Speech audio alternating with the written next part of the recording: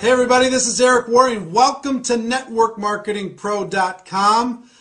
I missed you. I will tell you, the last Thursday and Friday, as many of you know, I had some technical difficulties. My computer crashed, my hard drive crashed.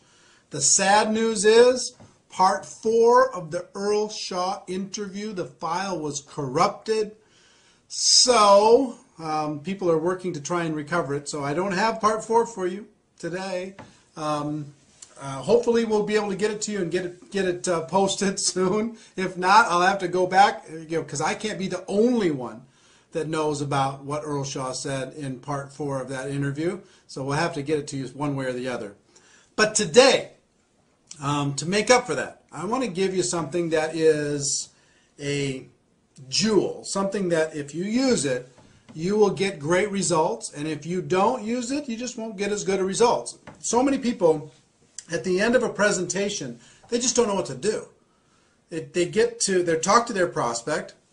The prospect takes a look at a videotape, or they listen to an audio tape, or they go through a presentation, or they sit in a meeting in somebody's home, or they go to a hotel, and at the end of the meeting, then they don't know what to do. They're like, what did you think?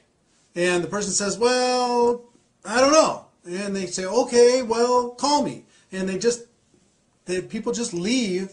And what people are really looking for at that moment in time is some leadership. And I'm resistant to exact verbatim scripts. I'm very resistant to that because people never say what they're supposed to say. But I will tell you this. The power of asking questions is an awesome force. The power of asking questions, number one, and acting as a consultant in a consultant posture and a consultant mindset is the second most important thing. So if you're acting as a consultant to try and help them get to a result that will help them, then you're going to get better results.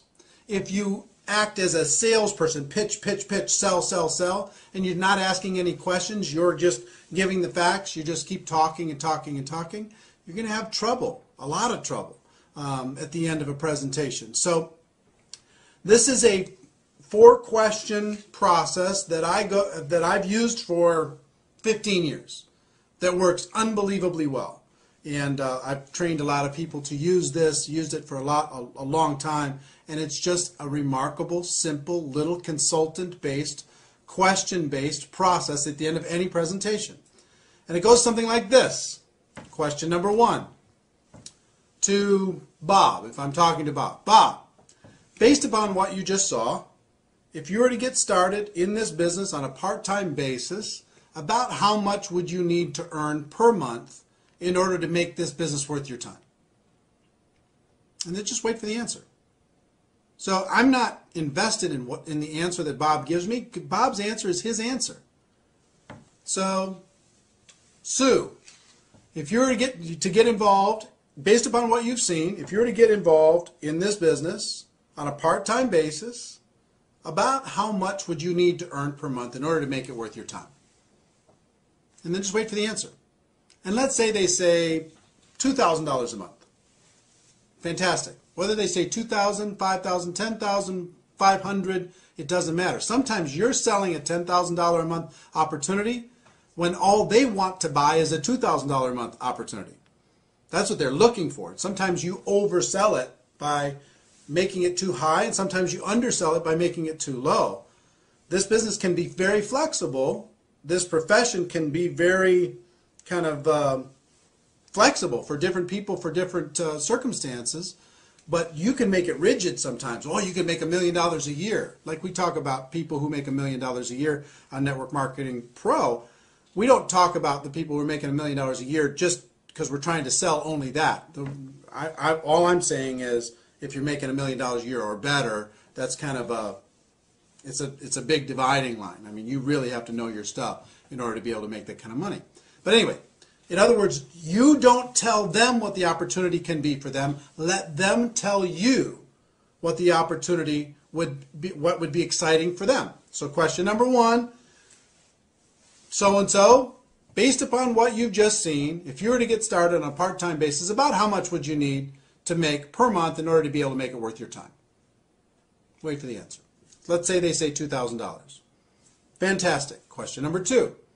About how many hours per week do you think you could dedicate to building this business in order to be able to make that $2,000 a month?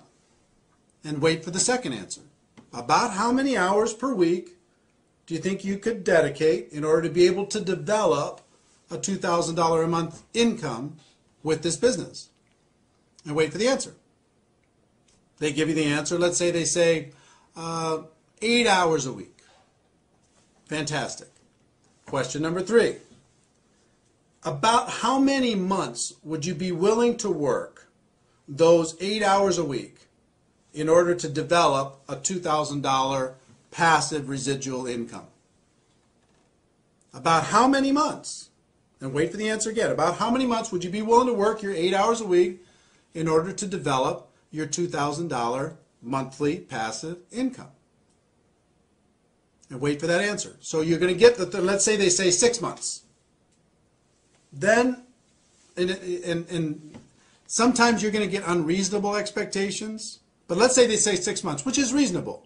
Depends on your opportunity. And again, I'm talking generically here. It's very difficult to get specific inside of any one company or any one opportunity. But let's say that that's reasonable inside your company. If someone were to be dedicated, working 8 hours a week for 6 months, focused time, and they were very coachable, that they could develop a $2,000 monthly income. Okay, let's say that that was reasonable. If it's reasonable, then you go to question number 4. Let's say it's not reasonable for a second. Let me go, and just say, because this will happen. Let's say you ask question number 1. They'd say $10,000. I'd like to make $10,000. That's what I'd need in order for this to be worth my time. How many hours would you be willing to commit to do that? I'd be willing to commit 2 hours a week.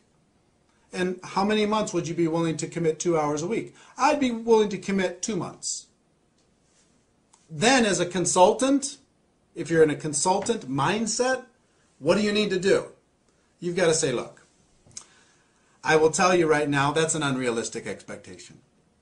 In order to be able to earn $10,000 a month in a business, a brand new business, working 2 hours a week for the next 2 months, I just don't think that we can get you there.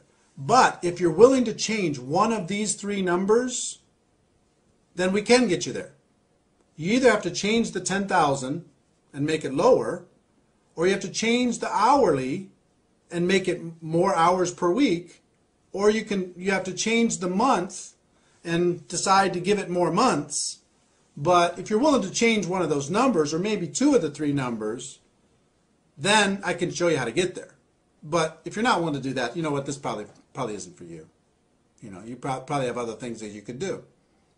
So coach them to be able to set reasonable expectations based upon one of those 3 things. Okay, so you understand? And you will gain more credibility when you say, you know what, this probably isn't for you, and you coach them into a reasonable expectation by saying you're going to have to change one of those 3 numbers. You'll gain way more credibility than you'll say, okay, fine, great, just join.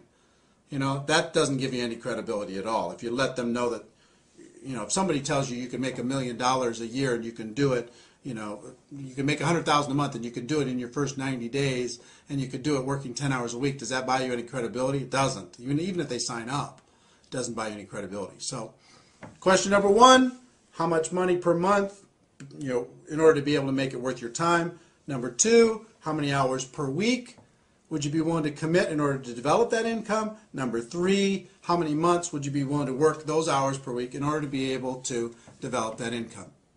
So let's say that those are reasonable. Then question number 4 is really simple. I would just say, look, if I could show you how to get that $2,000 monthly income, working 8 hours a week, focused time, you'd have to be really coachable, over the course of the next 6 months, is there anything else you need in order to get started? Anything else you need to know in order to be able to get started? And just wait for the answer. And I promise you, 90% of the time they say, you know what, if that can happen, I'm ready to go. Because you have let them, by asking questions, you have let them create a reality that they could get excited about. You know, some people are going to shock you. You think that they're going to want $5,000 a month, and all they want is $500.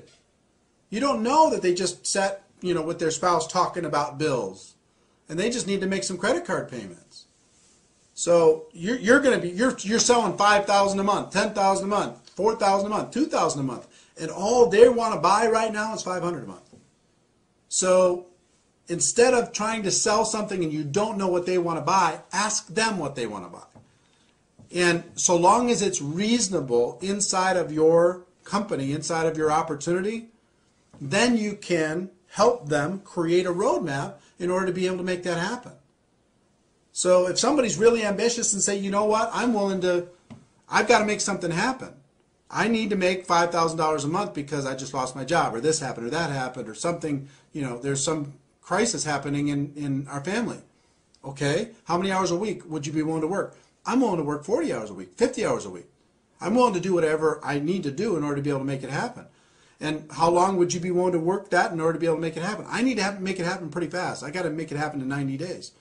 So long as that's reasonable and they're willing to work really, really hard and they're coachable, then you can lay out a game plan for them and say, okay, look, if I can show you how to make that $5,000 a month, working 40, 50, 60 hours a week over the course of the next 90 days, would you be ready to get going? And just wait for the answer. You're acting as a consultant. You're acting as a friend. You're acting as a coach. And if their expectations are unreasonable, then you need to say, you know what, this isn't for you. Sorry. If it is reasonable, then you say, you ask them the question, you help them get started, and then you create a game plan for them that is reasonable in order to be able to make that expectation come to life. I will tell you, if you will utilize this, we haven't talked a lot on Network Marketing Pro about scripts, and this is more about a concept than anything else. Be acting as a consultant, acting as a coach, not acting as a salesperson. If you focus on this concept, it will be worth its weight in gold. So, I know I missed you on Thursday and Friday. I hope this made up for it. Ladies and gentlemen, I will tell you this. My wish for you is that you decide to become a network marketing professional, that you decide to go pro. It is a fact that we have a better way. Now let's go tell the world. Everybody have a great day, and I'll see you tomorrow. Bye-bye.